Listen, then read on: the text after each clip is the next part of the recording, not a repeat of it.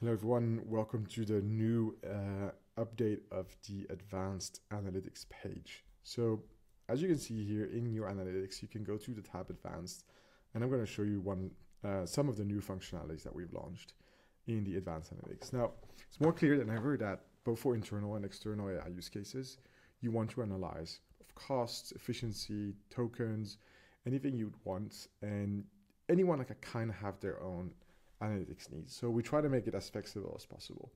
Now what we see here is a drop down of the usage per model. The metric is request. Now we can change this to costs, and we can see the sum over time. We can also change and see the median. So what's the median cost per request per model? But let's go back to sum. Now what's really interesting is that we see different versions of Claude 4 Sonnet. We see OpenAI, we see different models that we've been using. Maybe you want to dive deep into the model that's being used the most. So you can see here Anthropic Claude 4 Sonnet, Claude 4.5, and you can add it straight from the chart into a filter. Now, from this filter, you might go and see, okay, how are we actually using this model?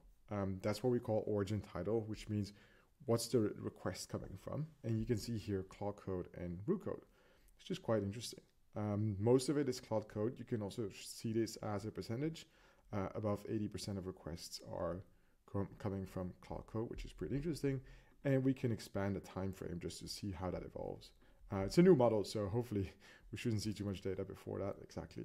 So this is a good way of filtering down what people are using by model. But also if we remove this, we should see this across all of the models for all the requests between Claude Code and Roo Code. Now, if I'm interested in seeing who actually in the company is still using Roo Code, for example, I can add that as a filter, and instead of origin title, I can say internal users. And here I see a breakdown of our internal users and who is exactly using what per day.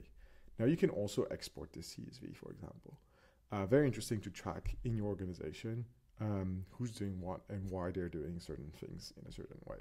Now, what I'm interested in is removing Roo Code. I want to see all of my users in the last 3 months. And when I kind of want to go and analyze trends. Now you can see here there's some big spenders in total. What I can do is deselect all, and I'm going to select my top 5 users, and I'm going to group them together. And I'm going to say power users. I just want to see how much of our power users are contributing to our biggest costs. So if we go back here, you can see here power users are quite of the most of the cost, but the best way to see this is on percentages. Now you can see this over time. It seems that our 5 users out of 30 users are using most of our costs. So that's an interesting way to understand, okay, from these power users, can we interview them? Can we go and check what they're actually doing compared to the rest of our users? If I remove them again, you can see them here, and you can manually go and ask who they are, or what they're doing, for example. Now, let me reset this and look at other things like finish reason. What is actually going on? And you can see stop, tool calls, length. So length is an interesting one. That means you're going further than the max output tokens that's available for that model or that you have set in your filters. So you could, for example, go and see length, and I want to add that as a filter, and then group by model again. So which models are stopping the most is actually coding Claude 4 Sonnet, which kind of makes sense if you're coding with it. So this is a quick way on actually filtering through all of the noise and all of your analytics that you have. One last thing I wanted to show is status code. So what is a status code? Is basically the errors that we are seeing in your application.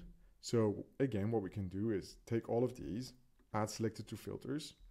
Now we only see the errors that we're having, and you can go and do that by region, for example. Which region did we deploy to that had the most errors? Mainly the US, so maybe the availability in the US is less high for that model than in Europe. Another thing you could do is which model had the most errors.